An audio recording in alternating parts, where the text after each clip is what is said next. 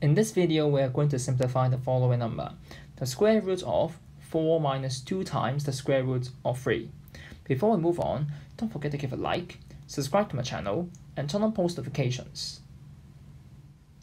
It could be a bit hard if you haven't seen the trick before, so let's try to rephrase this problem to make it look less ugly. It could be rephrased as some number, let's call it question mark, squared to be equal to 4 minus 2 times the square root of 3, and you will have to solve for question mark.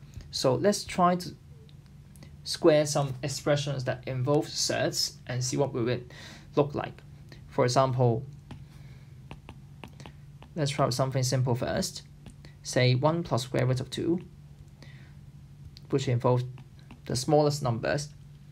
And if I square that, I will get 1 squared plus 2 times 1, let's use brackets to make it more visible, times root 2 plus square root of 2 all squared. And simplifying, I will get 3 plus 2 times square root of 2. Now let's see if I try to square some expression that involves two surds, not just one surd. For example, square root of 2 plus square root of 3 all squared, and then I will get square root 2 whole squared plus 2 times root 2 times root 3 plus root 3 all squared. And simplifying, you will get 5 plus 2 times square root of 6. So you can see that whenever you're asking some number squared equals to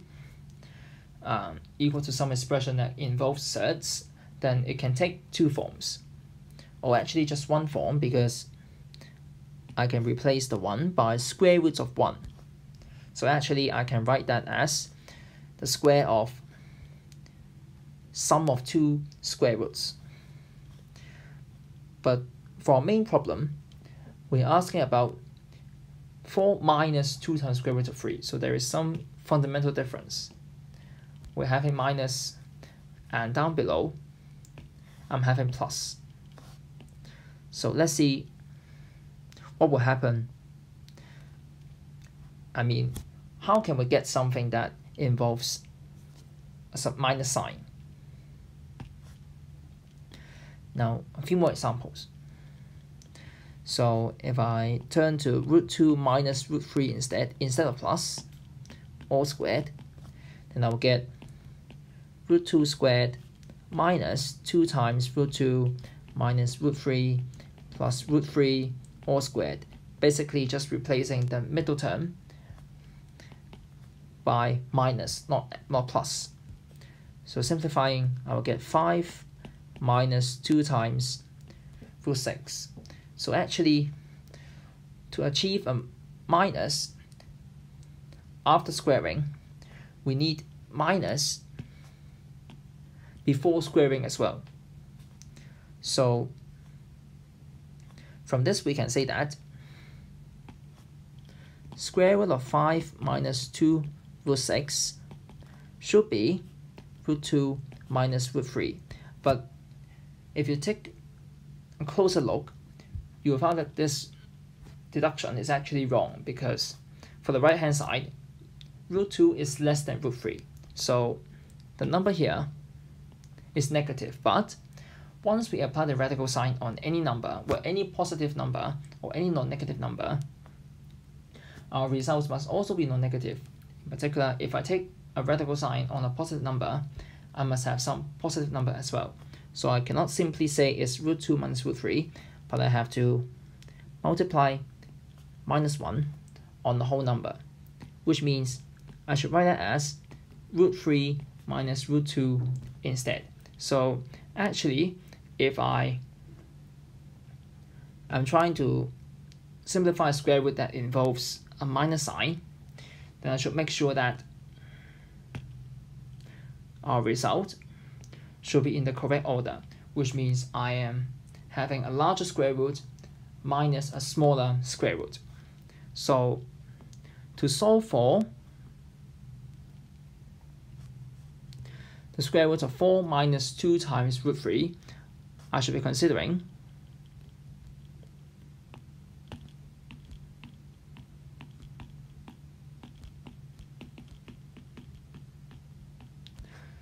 the number of the form root a minus root b, and I claim that when it's squared, it's equal to 4 minus 2 times root 3.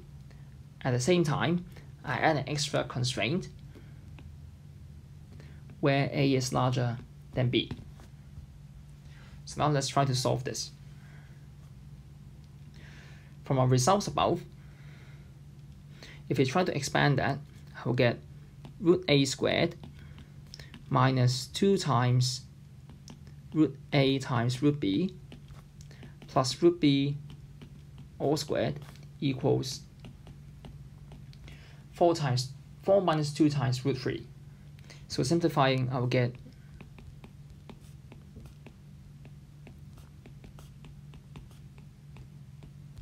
a plus b minus 2 times root ab equals 4 minus 2 times root 3. Now notice that whenever I solve for one solution for a and b, then I'm actually done because I've managed to find the unique positive number so that when it's squared, it's equals to 4 minus 2 times root 3. So I can boldly claim that I can solve for a solution where a plus b equals to 4. So I can consider the system. This is the first equation. Well, the second equation is that ab equals 3. So then I'm actually forcing a plus b and 4 to be like terms, while root ab and root 3 are another pair of like terms.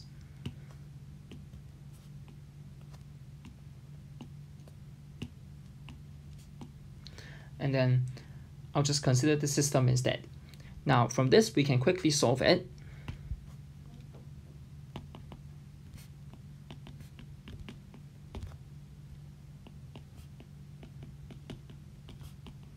Because we are simply solving quadratic equations.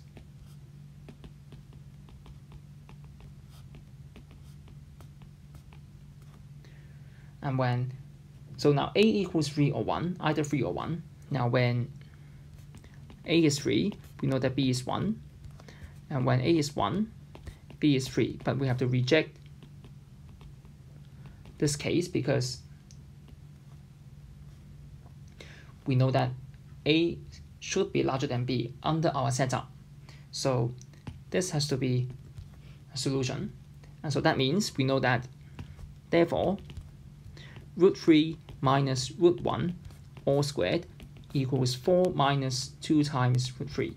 And so at last we can claim that our square root can be simplified into root 3 minus 1. So this is the final answer for the problem in the thumbnail. So basically what I've done just now for the past few minutes can be summarized by this formula, which is that the square root of a plus b plus or minus 2 times square root of ab is actually can be simplified into just square root of a plus or minus square root of b by fixing a to be a number that is larger than b. So now we can proceed to something slightly more complicated, which is the square root of 7 plus 4 times square root of 3. Now a difference between this and what we have done previously is that I'm multiplying by the surd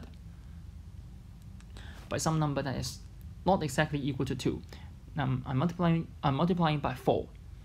So to use a similar trick, I'm going to turn it back to the square root of 7 plus 2 times some other surd. So to do this, I'm going to rewrite the 4 into 2 times 2 times root 3. So to force this term inside the radical sign to be 2 times something else. 2 times something else. And I'm going to rewrite the green part into simply one single surd, even if it is not at its simplified form. So to do this, I'm going to proceed by 7 plus 2 times square root of 3 times 2 squared, basically moving the 2 into the inner square root. And so we will have square root of 7 plus 2 times the square root of 12. Now from this, I can go back to our formula, which is to consider the system. Two numbers with sum equals 7.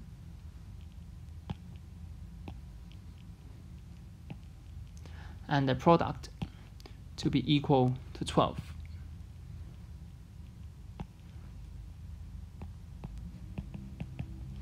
Now again, we can solve for this system very quickly.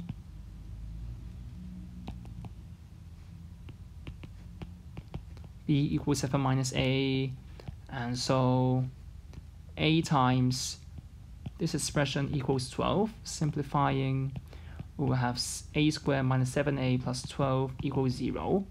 So that means A is equal to either 4 or 3. Of course, we want A to be a larger one, so with either this or when A is 3, then B is 4. Now we have to reject this.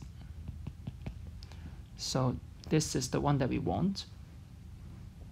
So therefore, the square root of 7 plus 4 times root 3 is actually equal to root 4 plus root 3. Now we can simplify that into 2 plus square root of 3. Now from this, we can actually extend this to almost all kinds of these surds and simplify that. Feel free to leave in the comments if you have any other fabulous methods.